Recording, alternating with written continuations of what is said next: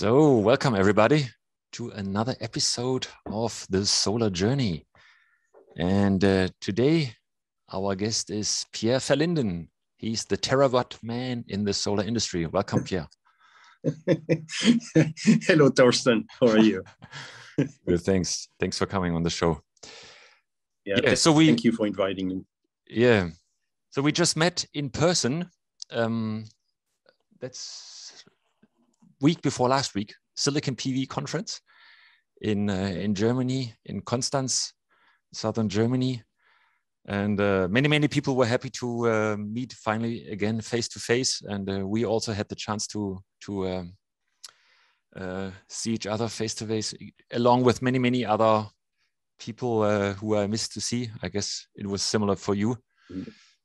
Yeah. It was great to meet again at the conference and see people that you haven't seen for 2 or 3 years. Yeah, it's great. Exactly. Yeah. So before we get started, I try at least to mention the most important highlights, because Pierre has been in the industry for such a long time, 40 years at least, and he has been there when solar was a negligible source of energy, and he contributed with lots of technological advancements, with 200 technical papers, many patents to where solar technology is today. So today, Pierre Verlinden is Managing Director of Amrock. That's a PV technology consulting company. It's a one-man show. You'll talk about it sooner, what you do. Yeah. So you have assignments with various industrial players in the industry. You, at the same time, are a professor at the University of New South Wales, Sydney, Australia, and at the Sun Yat-sen University in Guangzhou, China. And that already outlines that you are playing on all continents, on the relevant PV continents. You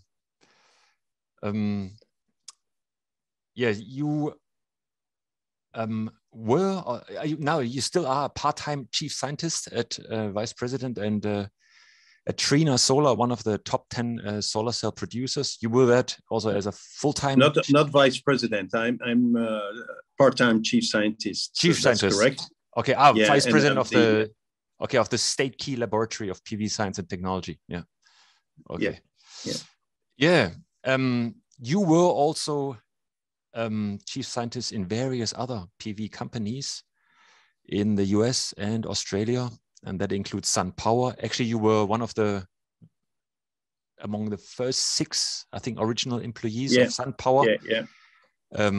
All technology people in PV know what SunPower is. That's a US-American company who used to have the most efficient solar cell in the with the back contact solar cell, very famous back then with Dick Swanson. You are on the board of Oxford PV, a perovskite tandem cell manufacturer. And you're also on the board as independent director at BT Imaging, a metrology company from Australia. For your work was awarded with basically the most famous, most important awards you can get on this planet. It is like that. So you got the William Cherry Award from the IEEE association in the US. That's the highest award, I would say, for PV scientists that this organization can hand out. And you also got the equivalent prize from the European Union, the Becquerel Prize. And you also got the Friendship Award by the Chinese government, and that's the award for the highest award given to a foreigner by China, also for your achievements in PV technology. Yeah, I think. Well, thank you very much, Torsten. I feel very proud of what I've done, but also very humble, because I know a lot of people who deserve those prizes as much as I do, or probably even more than I do. And I feel very humble about that. It's very difficult because those prizes you get, there's one chance every year, and there are so many people who deserve it. So I feel very humble about it. Yeah. And I'm grateful of all the people who worked with me, very smart people. And I had the chance to work with wonderful leaders like Dick Swanson and other ones. I really feel very grateful about that. Yeah. Yeah, that just speaks for you, that you consider this aspect. But you don't get it by chance or for not doing great work. Yeah. Excellent. So 40 years in PV. Long time ago, you got started in PV. Why did you move in the solar space in the first place? Well, I made my first solar cells in 1978. It was 1978. Okay. Yeah, it was something like 16%. It was probably a very expensive solar cells made by hand in university lab with ion implanters and things like that. So, and photolithography and on 2-inch wafers. Yeah. Why did I start in PV? I think it comes from a very, very long time when I was a kid. So I was always dreaming to produce electricity on my own with different systems, and I was building little generators, or I was trying to imagine a roof with thermocouples, thousands of thermocouples to produce electricity, and the efficiency would have been probably 0.5% or something like that. But at that time, I had no idea what efficiency would be. And one day, I read an article about solar cell, and I thought, that is so cool. Absolutely so cool. And I said, that's what I want to do. I think I was, I don't know, 16 or 17 or something like that. Yeah. And so I started studying engineering, and I went immediately into electrical engineering. And when I had to decide about my master degree thesis, I decided to make solar cells. And that's how I made my first solar cells in last year of engineering. Yeah. Where was that? That was in Leuven? At the University of Louvain, Belgium, yeah. Catholic University of Louvain. And I was in the microelectronic laboratory. I was practically the only one interested in making solar cells. There were 3 other guys who were students from Algeria, and they were interested in making solar cells. So we were 4 of us. And very quickly, my colleagues from Algeria left and returned to their country, and I was the only one practically in microelectronics doing solar cells, and everybody looked at me and saying I should starting to do something serious and making integrated circuits and work on CMOS instead of stupid solar cells that will not go anywhere. Wow. So great vision already back then. Phenomenal. So is it correct to say that you're the kind of the it's the ideal kind of founder of the today PV laboratory within IMEC? No. IMEC is linked to the Flemish part of the Catholic University of Louvain. I was in the French side. Okay. So I was not involved with IMEC. So I worked in IMEC a couple of years as a consultant. Okay. But I've never been part of IMEC as an employee or founder or anything like that. Interestingly, I was very interested in high efficiency. So I was developing high efficiency monocrystalline solar cells, and the application was concentrator, so concentrating PV. Mm-hmm.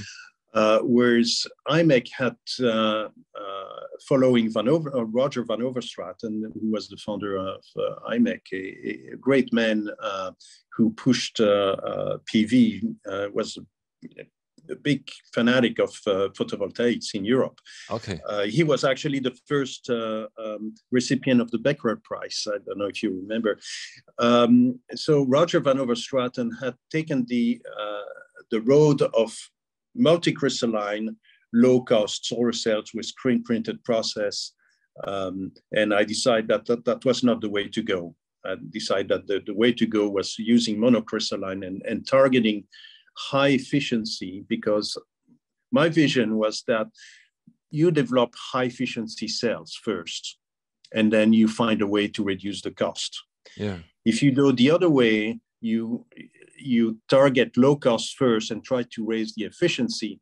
Basically, you close the roads towards high efficiency. You find a way that you end up in a cul-de-sac. You cannot increase the efficiency anymore.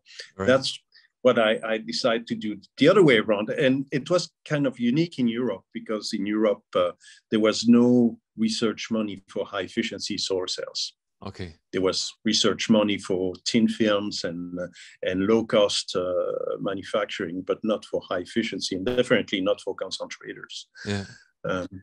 And that's how I end up meeting Dick Swanson in US and decide to work with Dick on high efficiency solar cells. I was already working on IBC cells in 1978 because I found an article from Lammert and Schwartz about IBC that they wrote in 1977 in electron device, transactional electron device.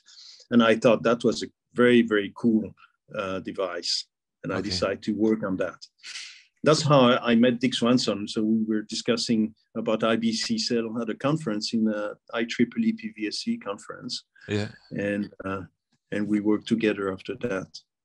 So that's when he hired you for SunPower? Well, I first went to Stanford University on a postdoc. Okay. So I got a grant from NATO, actually. I'm not the military side, but the scientific side. So I got a NATO research fellowship to go to Stanford as a visiting scholar. And I worked at Stanford for 1 year with Dick Swanson and Ron Sinton and Dave Kane, etc. And after that year at Stanford, I returned to Louvain, where I became an assistant professor. But 3 years later, Dick Swanson called me and says, "I'm starting SunPower. Do you want to come back?" And that was when? That was then 1982 that or something? 91. So I was at Stanford in 1987. Yeah. And Dick already had the company under the name of EOS. The SunPower was called EOS and was actually founded in 1985, but it was a paper company for about 5 years. And when I left Stanford, talking with Dick, he knew already that I was interested to come back, see if in case he really started the company. And he needed some people. So when he got some VC funding, he called me back in 1990 and he said, "Pierre, do you want to come back to California?" I said, "Yes." All right. That was a great decision. I do not regret that. That was wonderful. Yeah. And so what's the efficiency at this level? So you started at 16% of your first solar cell. Then when you 16%, yeah. Then raised to about 21. Already? Okay. Yeah. Yeah. IBC? Although I'm not totally sure about the measurements at that moment. It was not very precise because the spectrum was not right, etc. But anyway, and then at Stanford we were working on IBC cells, and Ron Sinton made a first cell of 28%, 28.3% under concentration. Okay. Yeah, Okay. under concentration. Yeah. Which is not on the record table because it's disputed by some people because the spectrum has been readjusted, etc. But it was a very, very small solar cell. It was 3 millimeter by 5 millimeters. And I was working on a way to make a bigger cells and to mount it on a substrate that could be cooled down, because the 28% cells, you could flash it at 200x or 300x, but you cannot put it continuously at 200x or 300. It would burn out. Yeah, so concentrate, X means concentration, so 200 times sunlight. Yeah. Sunlight, so 20 watt per square centimeter. Yeah. And so I was working on the metallization on double level metal to be able to solder the cell onto a cooling substrate, to be able to maintain the cells at that concentration for a long time. Yeah. So that was my work at Stanford, and I made the first mounting ready IBC cells. Okay. And that was 27%. Excellent. Cool.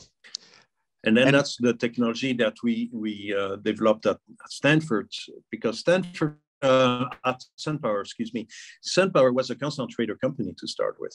And the idea was to make a central receiver, so solar cells on a tower and surrounded by a field of heliostat that reflects the lights to the tower. Yeah. That was the business plan of SunPower until we ran out of money.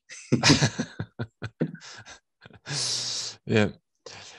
So so you mentioned earlier, in Europe, the focus was on low-cost technology. You always focused on the monocrystalline high-efficiency approach. And I mean, fast forward to the present, one could say you were right? Because nowadays almost everybody has switched to monocrystalline based technologies. But in between, there was a massive phase where, like, the rollout on the gigawatt scale was mostly done on a multicrystalline material, right? But that has basically been faded out now totally, or phased out now totally. Right? Yeah. Well, I wouldn't say I was right, because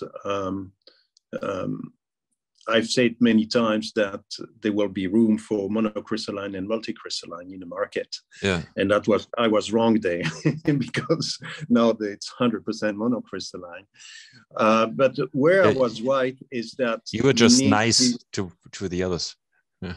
No, because the amount of energy to make a multicrystalline wafer is considerably less than what you need to make a monocrystalline wafer. So I thought that there will always be room for both, but we realized that the cutting cost, making the wafer, slicing the ingot, became so good with monocrystalline. Now the wires is the diamond wires that we use to cut the wafers out of the ingots are only 40 microns in diameter. Yeah. Okay. In 1990, it was about 280 microns. Okay. So the loss, material loss has come down. But you cannot do that with I mean, the cost of cutting the wafers with multicrystalline, it's quite higher than with monocrystalline, and you cannot go down to 40 micron diameter with for the wires. Yeah.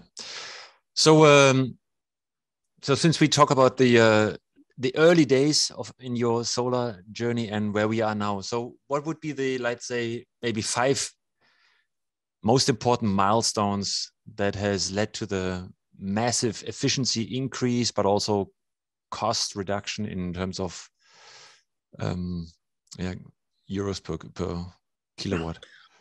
Well, picking 5 important close things, to 5. It's very difficult because there are thousands of steps, thousands of little inventions that have reduced the price or the cost by a tenth of a cent. Okay. But very often when I teach the young engineers in China And I asked them, what do you think is the most important thing in the improvement of efficiency of solar cells? And they would say, oh, it's PERC cell, it's the passivated contact, or it's the silicon nitride or aluminum oxide.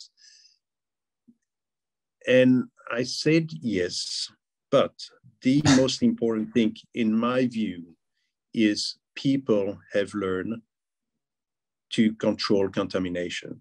Mm-hmm. Contamination control has been the most important thing in the development of solar cells. I remember when people were making solar cells in the 1980s, they were doing it in a very, very dirty environment. There was no clean room. There was no clean room garments. They were smoking next to the diffusion tubes. They were handling wafers with bare hands, eating sandwiches in the production line. It was the dirtiest place you could imagine. And I was making solar cells in a microelectronic lab with bunny suits, with gloves, with masks, with very well-controlled environment. And we were measuring lifetime. Nobody was measuring lifetime in the production line, but now everybody does. Everybody has a symptom lifetime measurement tool, right? At that time, we didn't have a symptom lifetime measurement tool, but we were measuring lifetime all the time to make sure to control the contamination. That was the most important thing. If we didn't have that, the PERC cell would still be 12% efficient. Mm.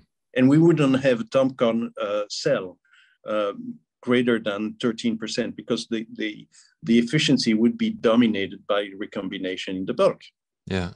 Now we have almost eliminated the recombination in the bulk. We're limited by Auger and radiative recombination, and we're limited by the recombination at the front or the back surface. Yeah. Okay. And if we passivate one surface, then it's the other surface that dominates the efficiency, and that is absolutely critical. Okay. Contamination control has changed photovoltaics over the last 10 years or 15 years, I would say. Still, in beginning of 2000, people were still producing cells in quite dirty environment. It became really clean only in the last, I would say, decade or so. Yeah. Yeah. I did my master thesis with Andrew Blakers at the Australian National University. And also, I was also in the clean room. And the most important rule Andrew gave me was don't talk to the wafer. Yeah. Yes. Yeah. So I think in the world, myself at the University of Louvain, Stanford University, and UNSW, I think those were the three groups who understood the cleanliness, the need for clean processing, for what we call it high lifetime processing. Yeah. And that was the first training session of all the engineers I had hired in my groups, either at SunPower or at Trina Solar or other company. It's the first training class is high lifetime processing. How do you control contamination? How do you handle wafers? How do you handle chemicals? How do you know how to clean the wafers? How to clean solar cells? Yeah, that is the most critical aspect of photovoltaics. Yeah, interesting. So do you have? So it's avoiding contamination, that like the top, and I guess the like young PV engineers, they take it for granted, right? The way we do solar cells today, so they might not even think of it. Also technicians who don't have a chance to have the same education that the engineers or scientists or PhD. Just a few years ago, I still heard from production managers saying that it doesn't matter what you put in the crucible, you still get the same efficiency at the end. Oh. And you have to tell no, that's not true. You drop a little piece of metal in a crucible of multicrystalline crucible that contains 1 ton of silicon, and you drop a little piece of metal in it, and you completely destroy the efficiency. Yeah. Andrew Blakers, Martin Green, Dick Swanson, those are people who understood that concept, that we absolutely need to keep contamination to the lowest level. Yeah. And we use technique that were developed in microelectronics, like Gettering and oxidation with chlorine, for example, with TCA, forming gas anneal, hydrogenation, RCA cleaning. All of those things come from microelectronics. Mm-hmm. And have been imported from microelectronics by those groups of Stanford, UNSW, and the University of Louvain. There was absolutely no concept of RCA clean or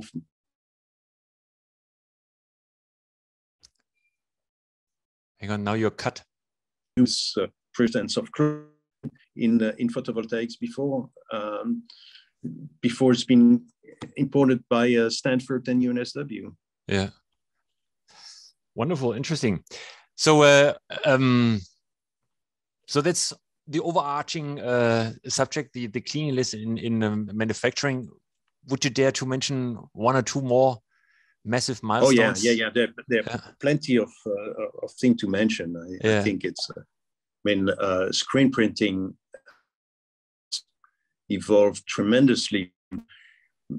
Being able to make 100 micron wide fingers to about 20 microns these days. Yeah.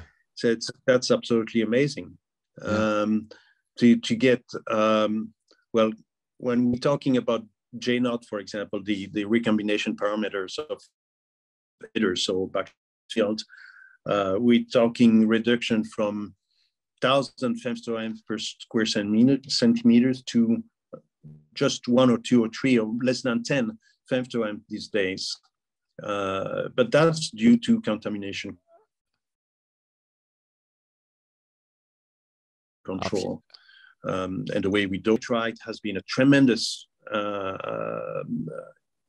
input and improvement in solar cell processing. Yeah. So being able to incorporate charge in silicon nitride and make sure they are stable to passivate the surface with inverted or accumulation layers. Yeah. So, and then after that, that's silicon nitride with positive charge, and then aluminum oxide with negative charge has been the next important step. Yeah, there are a lot of very, very small improvements, and it's difficult to mention those and not mention all the other one. Yeah, but excellent. Thanks for the at least for your from the top of your head top 3 or 4 milestones in PV technology. So what do you do is, so you now the terawatt man. Today you're looking, when you look forward, your I would say your key mission is now to think about how does manufacturing look like, how does an industry look like, how does the supply chain look like when we have when you reach like a terawatt annual production volume, right? Just for our listeners, so the annual production capacity of PV solar cells right now is let's say around 200 gigawatts a year. Yeah, so probably in 2022 we will produce more than 250 gigawatts. 250 gigawatts, yeah. We just passed a very important milestone. We counted that the cumulative capacity of PV has reached 1 terawatt, just the beginning of this year. Probably in February, probably in March. Some people say it's probably will be in June, but it doesn't really matter. reach a very important milestone. Yeah. 1 terawatt of PV, and that represents about 5% of the world's generated electricity. Yeah. Now, what we've seen over the last 40 years is the production and the cumulative capacity of PV has been a growing exponential. And we have roughly an average a doubling of the capacity and a doubling of the annual production every 3 years. Mm. And if you look in a logarithmic plot, you see those two straight lines. One is the annual production, and one is the cumulative production, of course, with little variation from year to year. But it's almost a straight line, showing that it's been an exponential growth function for the last 40 years. Mm. The gap between those two lines are roughly about 4 years. So when you say that we have reach a threshold of cumulative capacity of 1 terawatt, it means that in roughly about 4 years or 5 years, we'll reach a 1 terawatt annual production. Mm. That is huge. And I think the PV industry is at a very important juncture. I would say it's not business as usual. Mm. Before, we were trying to reduce costs and improve reliability. Then after that, we focus on efficiency, trying to improve efficiency, and that's what we're still doing. Now we need to add another aspect to it, sustainability. We cannot afford to develop technology that will not be sustainable when we reach a terawatt of annual production, or 2 terawatts or 3 terawatts of annual production. Yeah. Okay, and it goes very quickly. It took 60 years to install the first 500 gigawatts, mm-hmm. and just 4 years to install the next half terawatt. Yeah. Okay, and it will take another 4 years to install the next terawatt. Yeah. Right, and things are going so fast. We're using very large quantities of silver, and if everybody switched to heterojunction, we won't be able to do it because there won't be enough indium, and there won't be enough bismuth. Bismuth is used for interconnecting the heterojunction solar cells because we cannot do a high temperature soldering with amorphous silicon. So we limit it to about 200 degrees C. So we get tin bismuth, and we use indium as a TCO on each side of the solar cell. Yeah. So that's not sustainable. And if we look just for the silver, right now we use about 15 milligrams per watt, which means that we're using roughly about 10% of the overall production of silver in the world, more than 10%. Mm-hmm. And if we go to a terawatt or 1.5 terawatts per year, which is very soon, we'll use 100%, right? And we cannot continue this way. So we need to make sure that everything we do in terms of technology development, in terms of manufacturing, in terms of growth in production volume, we need to make sure we do it sustainably. Just to make sure we don't, or everybody's on the same page here, how do you define sustainability, right? Yeah, I think you have a good point. There's many aspects of sustainability. Yeah. Number one, we need to make sure that we can grow financially, right? So we need to make sure that we don't have to borrow money all the time to build new factories, okay? And for the first time in history, the PV industry is capable to grow. And then with the earning it generates. All right, so from the own cash flow. All right. Yeah. For his own cash flow, yes. Yeah. Okay. And that's quite new in the PV industry. It was not the case 20 years ago. Yeah. 20 years ago, the PV industry had to borrow money all the time to grow and build new factories. And then when they could not borrow, they went bankrupt. Yeah. And it's not the case anymore. All right. So that's the other thing. Financial sustainability. That's the financial sustainability. Yeah. The other one is the energy sustainability. You need to make sure that you don't grow faster than your energy payback time allows you. So if it takes 10 years, okay, to pay back the energy you consume to make the panels, you cannot grow more than 10% per year. Yeah. Right? Because if you do, you keep increasing the primary energy demand. Yeah. So these days, the energy payback time of a panel is in the range of 1 year. So we can grow 100% per year if we need to. Okay, so energy sustainability, we can do that. And that was not the case 20 years ago, 30 years ago, right? Yeah. Then there's the material sustainability. We need to make sure that the material we consume to make the solar cell, not only the material that's embedded in the solar cell, but also the water, the CO2 emissions, the wastewater that we generate, etc. All of that needs to be sustainable. Okay, so if we think about CO2 emission, is the same thing as energy. We need to have a CO2 payback time. Okay, so if we save CO2 by implementing PV panels or PV systems in the world, we need to make sure that quickly it pays back the CO2 you consume to generate the electricity or other material that you need to manufacture the panel. Yeah.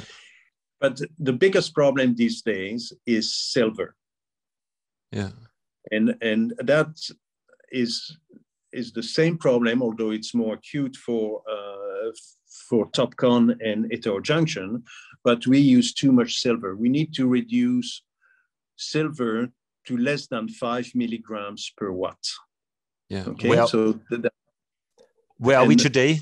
That's about for PERC, we're roughly about the best in class PERC production line use about 15 milligrams per watt. Okay. So we need to reduce that at least by a factor of 3. Yeah. If not eliminating completely. For TOPCon, we use about 50% more than PERC. And the reason it's because you need silver on both sides for the TOPCon. Although on the front it's aluminum silver paste, it's not pure silver. And then for heterojunction, you use more than twice the amount of PERC. So you have about 30 milligrams per watt. Yeah. And we need to go down to less than 5. To have sustainable solar cell production on a terawatt scale, you say, and beyond. Yeah. Yes. Yeah. And so there are different scenarios for net zero emission. So for transitioning from where we are today to a net zero CO2 emission, there are different scenarios. The one I like best is 100% renewable. All the other one assume that we could store the CO2, capture and store it and sequester the CO2. And I have some doubt that will be possible. Yeah. Because it hasn't been proven technology in a very large scale. Yeah.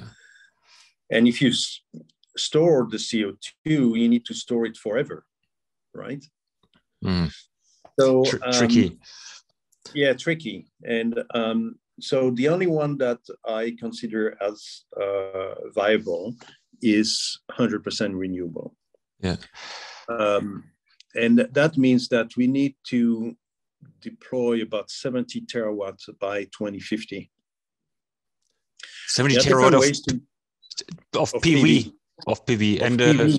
Yeah. And then about 40 terawatt of wind, and then you have pump hydros for storage, and you have also the existing hydros, and you have a bit of biomass. But PV becomes, well, PV is king. It's the one that allows you to grow to that level. And the advantage of PV, you could install it anywhere in the world. Absolutely anywhere in the world you could install PV, which is not the same for wind or other technologies. Yeah.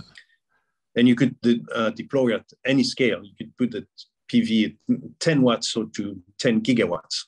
Yeah. Yeah. And so to get 70 terawatt of PV by 2050, there's different ways to do it. You could grow very quickly right now and then stabilize it.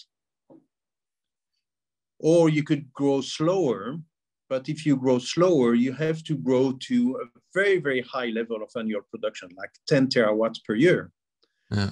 And then when you reach 2050, the problem is that you don't need PV anymore, and you're going to kill the industry because you have major downturn. So that's why you wouldn't reach it because everybody would be scared of building new factories just before the end of the boom, right? Yes. Yeah. So what we need to do, and what I tell people, the next 10 years will be absolutely decisive. We need to keep growing at 25% per year, even 30% if we can. Yeah. The industry can. The problem is not manufacturing. The problem is not growth of the industry. The problem is sustainability and integration. Integration of what? Of PV. Well, I mean, you need to have the demand for PV. You cannot install photovoltaic panels and have no demand or no interconnection. You need transmission line, you need storage, you need people to use that electricity. You need to electrify the entire energy economy. Yeah. You mentioned pumped hydro for storage, right? I mean, obviously, and this is what many people are concerned about is the wind doesn't shine, doesn't blow day and night, and obviously the sun definitely doesn't shine at night. Is that the way to go, pumped hydro, or for storage, or do you see other technologies? Oh, there are plenty of technologies, and I think pumped hydro is great, but it's not the solution. Yeah. They are depending. I mean, in the energy business, it's never been the case where one technology covers all the needs. Yeah, we need diversification. Yeah. So we need PV, wind, and hydro, and biomass. And for storage, we need batteries, we need pump hydros, we need compressed air, and we need thermal storage. The other day, I was on LinkedIn, and somebody mentioned, somebody was talking about 100% renewable, etc. And somebody says, well, I hope that you're not afraid to have a cold shower during the night. And I'm thinking, this guy never heard about hot water tank. Yeah, that's an easy way to do. There's a diversity of storage media that we need, and it could be thermal. It could be, if you need to heat or cool your house, when the first things you do, it's make sure you have a good thermal mass in your house, right? Yeah. So you heat that thermal mass, or you cool that thermal mass to make sure that your house is constant. Yeah. Water tank, so you could have a shower at night. My house in Australia is 100% powered by PV, and I have no problem. There's absolutely no CO2 emitted from my house except when we open a bottle of champagne. Fantastic. So we cook with electricity. Even the barbecue is electric. The car is electric. All right. So you already managed your CO2 footprint. Excellent. So you run a company that's you're basically self-employed now, and you run under the name Amrock Limited. I just Googled Amrock, so I was wondering how did you come up with that name? Because in German, the German Wikipedia says it's a type of chicken from the US, which is very productive in terms of eggs. Excellent. Were you thinking of that? You want to be very I didn't know productive, that, just like that chicken. I didn't know. It's a good thing. Yeah. No, it just Amrock just came from my name and my wife's name. Okay. My wife is Anne-Marie, and that's AM, and Rock is the English translation of care. So of Pierre, yeah. Just Amrock became natural, and it sounds great. So that's how it came. All right. Maybe you can use the chicken as your new logo or so. Yeah. Oh yeah, probably. Yeah, just check out German Wikipedia. Anyhow, so just tell us what you do as a profession these days. You're a consultant. Who are your customers? What kind of service do you provide? Well, I do quite a bit of work with a few companies.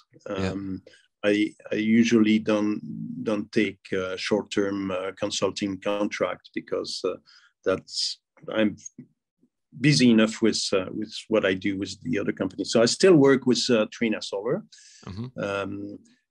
as a part-time chief scientist.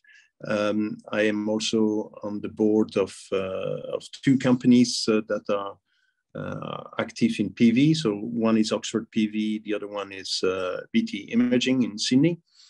So one is, like you mentioned, a perovskite silicon tandem technology developer, and the other one is a company in Sydney making characterization tools for the PV industry.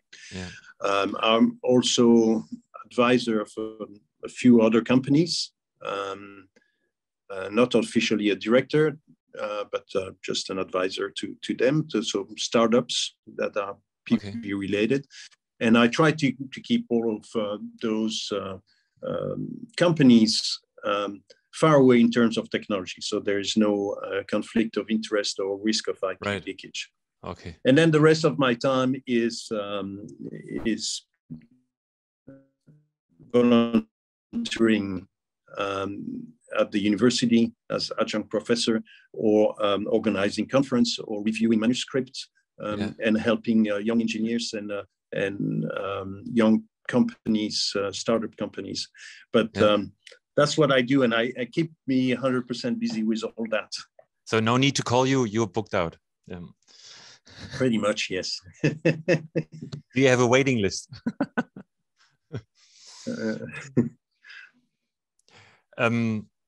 You talked about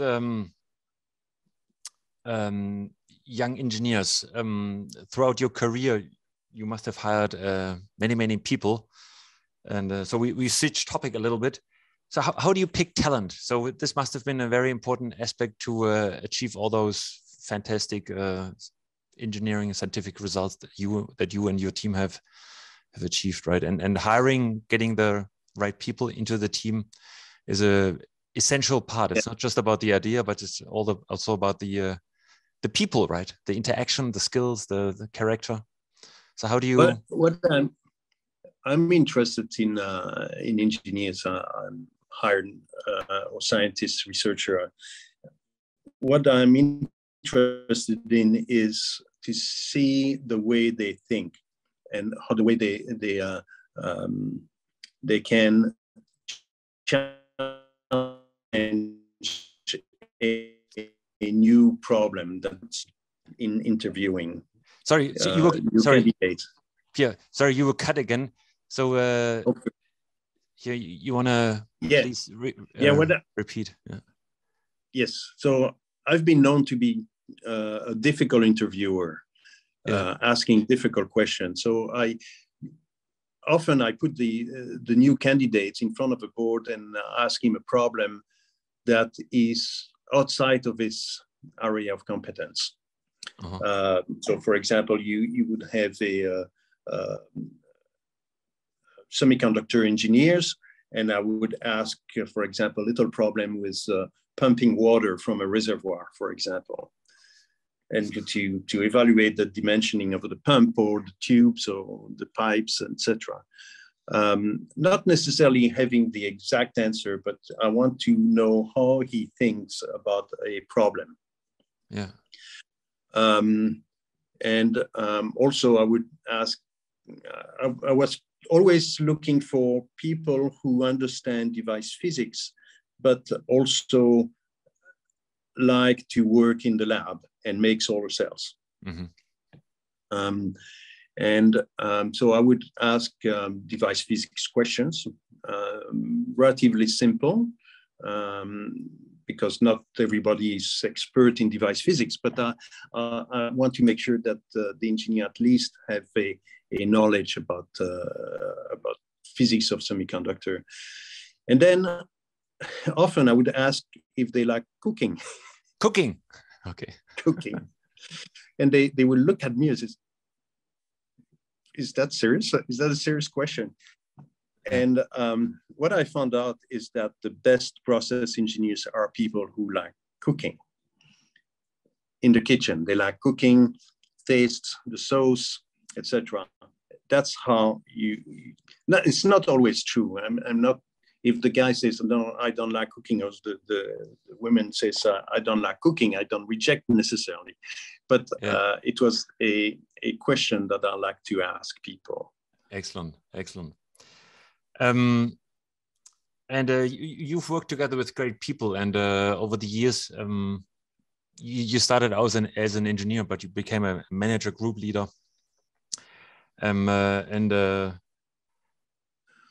So how did you develop that skill? Was there a role model or a book you read that helped you a lot in becoming a better manager and leader?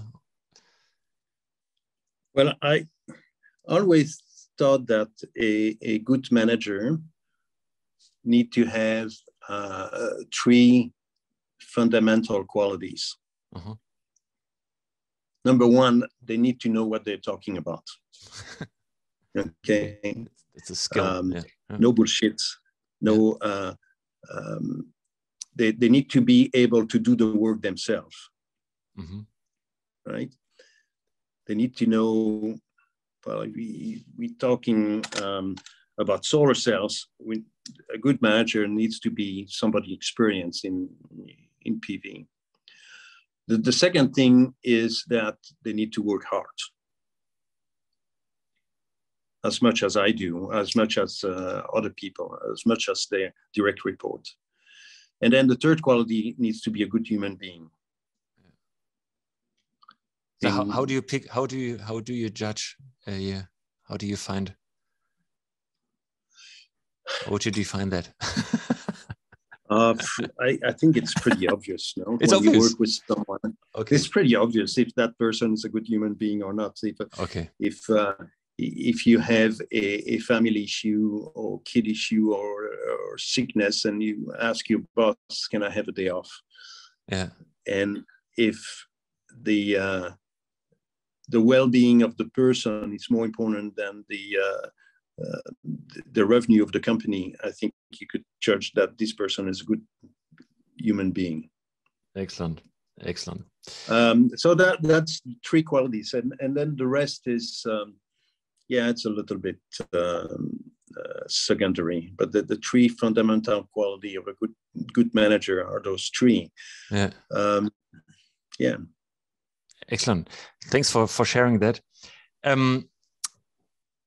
My final question always is, and you mentioned it a little bit, but maybe you can come back to that again, is what is required to get solar to the next level? So now that we have achieved 1 terawatt, in a nutshell, what is required to get us to 100% renewables, a larger portion of solar? Well, I already mentioned sustainability, that we need to add to the condition for PV. So we know already that the cost has to be low and continue to come down. We need to make sure that the reliability is good, so the panel will survive 25 years, 30 years, maybe 50 years. We're talking about 50 years or so. But I've seen recently that power plants these days, the average lifetime of a power plant is about 32 years. 32. Yeah, so it's pretty good. Probably not everywhere. There are some climates that are very difficult, like tropical climates, very difficult. Yeah. But we need to add sustainability. We need to make sure we have sustainable technology. Yeah. Now, the main challenge that we are facing is integration. Can the world install multi-terawatt per year? I mean, we know we can produce it. Yeah. I'm certain we can produce it. So the industry can grow to that level. The sustainability issue, material sustainability, we're working on it. We'll solve the problem. The silver problem, the indium problem, the bismuth problem, we'll solve all of that. I'm not sure that we'll be able to deploy fast enough, because we need a transmission line, we need interconnection, we need storage, we need electrification of the world. And these days,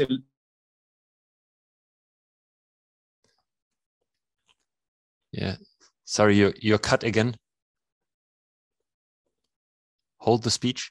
Energy, right? Sorry, you were cut again. You're saying these days. Electricity. It's only 20 or 25% of the world consumption of energy. All right. So we need to electrify because we're driving cars, and we driving cars, and we use petrol. We cook and we use gas. We eat the building and we use gases. And in industry, we use coal for making steel, or even to make silicon, right? And we use petrol for the chemistry, for plastic, etc. So we need to transform all of that with electricity, total electricity that will power directly or indirectly through, for example, synthetic fuels, or to other way to transport energy, to power the entire energy economy. And so electric is an issue. Interconnecting the communities, the cities, the countries to transport energy. So we need east-west transmission line to do daily shift of energy, right? And when it's dark in Sydney, there's still light in Perth in Australia, and you could transport the energy on the other side. Right. And we need north and south transmission lines, because, for example, in Germany, you have a lot of wind in the winter in the north, and you need to transport that in the south. And then you have sun in the summer, and you need to transport that to the north, right? So we need transmission line, and then we need storage. And we thought there are different ways of storing the energy. It could be thermal, it could be compressed air, it could be chemical in the batteries, or it could be in pump hydro, for example, in water, so kinetic and potential energy. All of that needs to be installed at the same time as we install PV. We need electric cars, we need electric bus, we need to electrify all the trains. What do we do with the boats? We need to convert boats from petrol to ammonia, for example, and ammonia would be generated from hydrogen that will be produced from green electricity. All of that new energy economy needs to be put in place. And that will be difficult. Plenty to be done. Plenty to be done for this and I guess also the next generation of engineers and of course businessmen. Hey Pierre, it's been wonderful to look back and look into the future together with you. All the best. Enjoy the rest, the remaining days in your holidays in Spain. That's where you are now. Yeah. And hope to see you soon at some conference workshop. I guess latest will be Milano at the World Conference in Italy. Yeah. Yeah, definitely will be there at the World Conference in Milan. It was great talking to you, Torsten. It was great. I hope I didn't talk too large and too much. It's wonderful. Let you some space for your questions. Yeah. Excellent. Thanks a lot. Okay. Thank you, Torsten. See you soon. Bye. See you soon. Bye-bye.